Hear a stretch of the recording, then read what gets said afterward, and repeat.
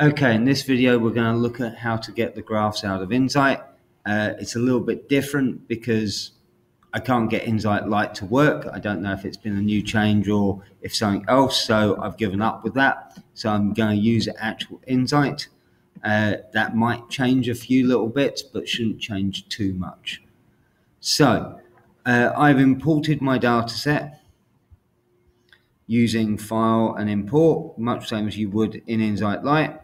And I want to be able to draw a time series graph of this. Now that's a little bit different. So I need to go to the advanced menu and say that I want to work with time series. And that will open up a new different window. So the first thing is it's asking me about which variable is my time. So I can specify which variable is my time here. It's already done that. And then I get to choose which variables I want to plot. So if I click on time series plot, it will show me and animate the joining up of all these different time periods to give me the Arctic pattern that I can see in a year. Okay, so that's my first year done, and it will start to speed up as it goes through. So that's my second year, and now it's getting quicker, and you can see it's beginning to make a much more sense of that graph. Okay, you should be able to see the seasonal changes and everything else that are going on in there. Okay, so that's my time series plot, and the red line it puts on there is my long-term trend. Now, unlike INZight, when I look at my time series plot in INZight, it doesn't give me the values at the start and at the end, so I have to estimate those. So I'd estimate that about 9.5 probably, and estimate that about 8.5. So over the time, I've lost 1 million square kilometers of Arctic sea ice. So that's my first graph.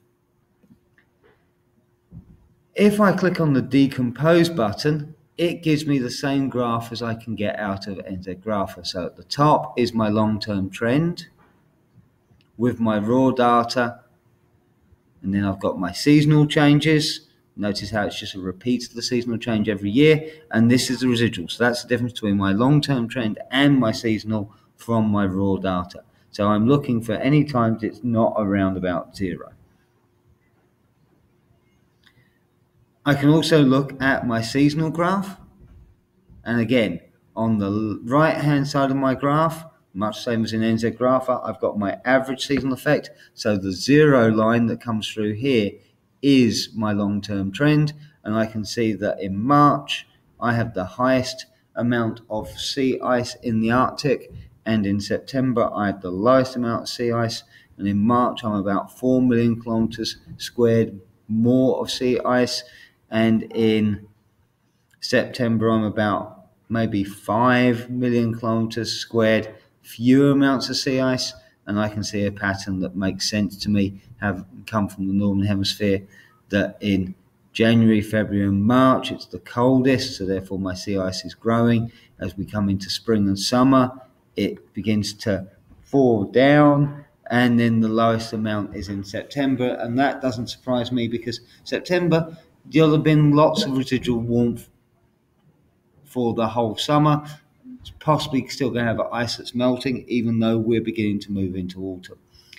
On the left-hand side of that graph, it's exactly the same. It shows me the each year, so I can check the pattern is the same each year. So I can see that in virtually every year, apart from one, the highest point was in March. In that particular year there, the highest point was in February, and it's the lowest values in September. Okay, last graph I want to plot opens up 2 windows. I've got my prediction graph here, and you can see the raw data, so the original data plotted in black. You can see the approximation from our model in green, and then you can see what it predicts is going to happen is the red line, and the range of values we think are likely to happen are in the pinky area. And here it gives me the table of output, so that I can actually read off that in February 2012, I think there will be about 12 million kilometers squared of sea ice, but it's going to be in a range of between 13.696 million kilometers squared and 10.841 million kilometers squared. So those are all the different graphs I can do using INZight. Okay? So that's, each one opens up in a new window, so they become quite easy for you to copy and take around.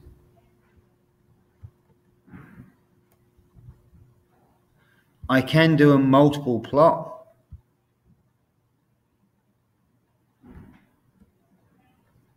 So if I look down the bottom, it says multi-plot, and I can plot both of those at the same time, so I can see the difference between my Arctic and my Antarctic sea ice and look at patterns there.